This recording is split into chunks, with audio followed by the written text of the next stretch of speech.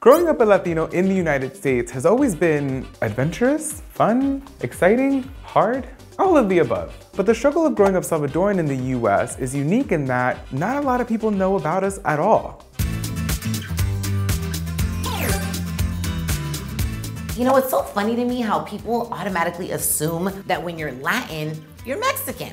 Growing up, one of the things that I remember the most was being called Mexican. It was never really like that big of an issue, but I think also I don't feel it as strongly because I'm also Mexican. I guess one of the biggest things that bothers me is when people aren't really educated as far as where El-Salvador is and where Mexican is, and it's kind of like, oh, you're Mexican. How do you know I'm Mexican? What if I was just full Salvadoran? Do you know where El-Salvador is at? Oh yeah, it's in Mexico. And I get it, I love Mexico, right? There's so many other places in Latin America. Growing up, I was a little confused and I didn't know how to navigate around that. But now, understanding that there's a lack of representation of the Salvadorian culture, I turned that into a, hey, you know what? I'm Salvadorian, let me tell you what's different. And I think that's very important. Whenever people think about El Salvador, they do think about the violence, and then we had the Civil War, and now these gangs. When you tell somebody that you're Salvadorian, the first thing that comes, eres de la Mara. And it's like, yo, I'm not from MS-13. I usually say that we have a lot of Salvi War trauma, like Civil War trauma, right? We are more than gang violence. We are more than past war traumas. We are also a people with thousands of years worth of history, perseverance, and although many of us call the United States our home, we never stop being proud of our little pulgarcito. See, I grew up hearing all these stories, la música, la cultura, la comida, but I would always ask, like, when are we gonna go back? I think it's the media that over-exaggerates. That pushes us to be a little bit stronger and just be more proud of our culture. So I feel like we need more positivity because this is the only way how we're educating ourselves as a community, sharing that culture, passing it down to the next generation of Salvadoreños. So I just got back from El Salvador. The last time I went, which was about like 3 years ago, I thought would be probably the last time I went in a while. It's just like really different, especially if you're like from the more like zonas with like the gangs and stuff like that. You can't go out past a certain time, or like you just can't do certain things like you used to be able to like 10 years ago. We do have a lot of violence in our country, and that carries over into our lives sometimes, but we always crack a smile and we know how to make the best out of our situation. I really ended up going to El Centro with my boy and nothing happened. I mean, people were kind of looking at me because I didn't really look like the locals, but I had a camera, I had my iPhone, I drank a chuco out of a huacal. That's what we call bowls, huacales. It was amazing. They didn't steal my phone. I came back alive. The reason why El Salvador is in the condition it's in is a lot of it is because of US intervention. So it's crazy that we're like still denying, you know, refugees and people who are fleeing because it's something that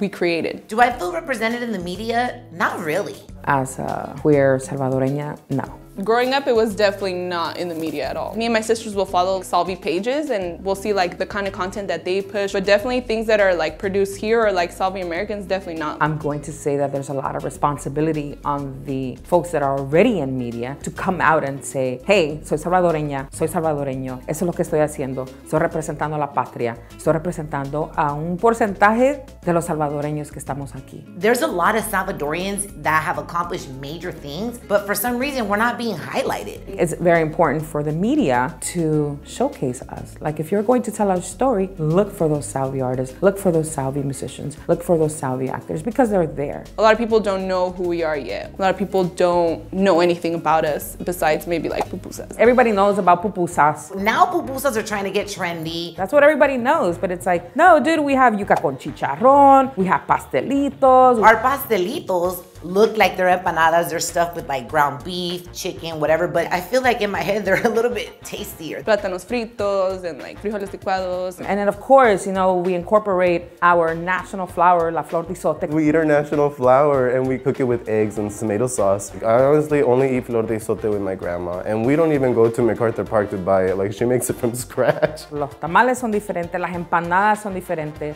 Our empanadas are actually made out of plátano. Están rellenas con, you know, poliada, which is like a milk custard. So it's actually not even a meal, it's like a dessert. It's more of a postre. And of course, the one that always cracks me up when I'm hanging out with friends that are not Salvi, when they say, oh yeah, quesadillas are so bomb. And I'm like, yeah, quesadillas are bomb. And everyone's like, okay, well, what's the difference with Salvi quesadillas? And I'm like, well, it's a pan. It has cheese, obviously, because it's a quesadilla, but there's no meat, it's a dessert. We don't always find ourselves represented anywhere. I think there's a lot of work that we need to do as community. Not necessarily is one Salvadorian going to represent the entire community. Definitely not enough representation of el pulgarcito de Centro America.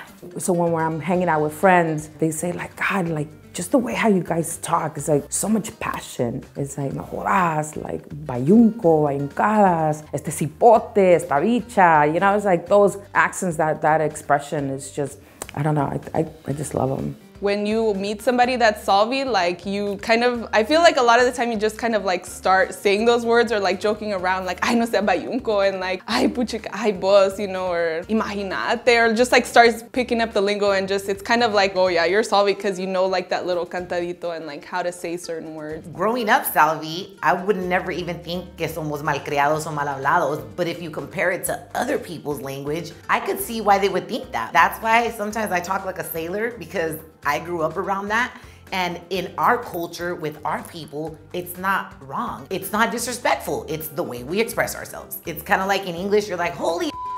And us, we're like, puta. Our slang can be sassy. There are some words that I don't like cerote, I don't like that word. I think because other people have used it on me in a negative way, that even when we use it amongst ourselves as like community, I'm like, that word, no. But I've gotten into arguments with people that have called me mona cerota. If you're not Salvi, you're not allowed to say it. It's not okay. Don't come at me and be like, hey, vos mona cerota, you know, like, no, you can't. I remember as a kid, like my mom would call us like, ¿Quién es mi cerote? Like cerotito, like in a loving way. And I didn't know that it was not a good word until I said it to someone, and then they're like, hey, you're not supposed to say that. I'm like, but my mom calls me that all the time, you know? But it's like, I've been on the other end where people say it like with the intention to offend. It stings a little, but it's also kind of like, like another word for shit, and I'm the shit.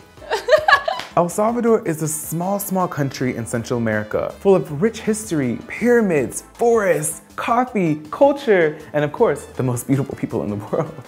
There are so many reasons why I love being Salvi. I feel like we're born with this innate sense of hustle, and we're fighters. There's different personalities to us, but the undertone of what we share is strength. Every single Salvadorian that I've met works hard for what they have. Every single Salvadorian that I met is a visionary in their own way, and I'm very proud to come from that. I actually learned to do my art in El-Salvador, like my quilling. I learned from the elders. That's when I first like learned how to like roll paper. Where I first got introduced to quilling, because I'd never heard of it before, never seen it. And I just like loved it and brought it back with me and kind of just like expanded my skills and, you know, started like my business and like selling them. Salvi people, we have a unique fire and a unique sense of wanting to win, and we're gonna fight for whatever we need to do, and we do what we do with love. So I just love being Salvi for the reason that there's not many of us. It's a smaller country. It makes me happy when El Salvador wins soccer games, because that's very rare. I love being a Salvi cachimbona.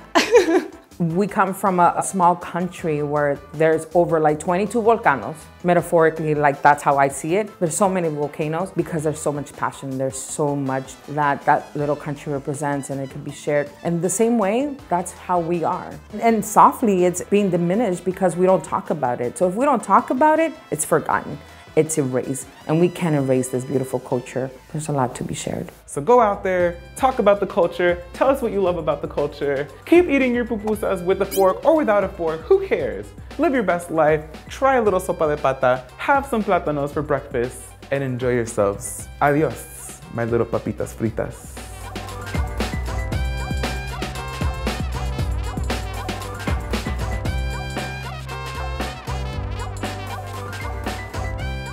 Follow like.